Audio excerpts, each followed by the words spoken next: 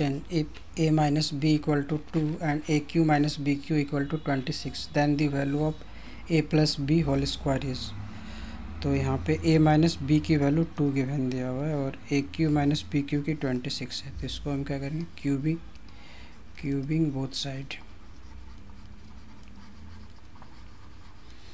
तो ये होगा a minus B Q whole Q minus 2q, तो ये होगा ए Q minus B Q minus 3ab और a minus B equal to 8, और ए क्यू माइनस बी क्यू की वैल्यू है 26 माइनस 3ab और a माइनस बी की जगह हम 2 लिखेंगे।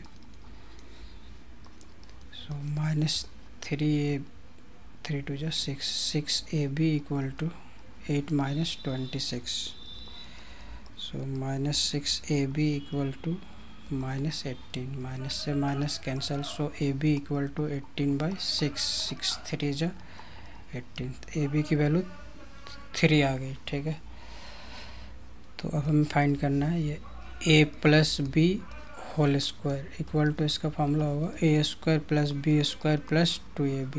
इसको हम ऐसे भी लिख सकते हैं ए square plus B square minus 2ab plus 4ab, और इसको हम लिख सकते हैं a माइनस बी की whole square. a minus B की वैल्यू है 2 की स्क्वायर प्लस 4 इंटू, और ab की हमने निकाला है यहाँ से 3, सो 2 प्लस 12 इक्वल टू, सॉरी 2 का स्क्वायर ये 4 हो गया ना, 12 plus 4 equal to 16 answer. So option D is the correct answer.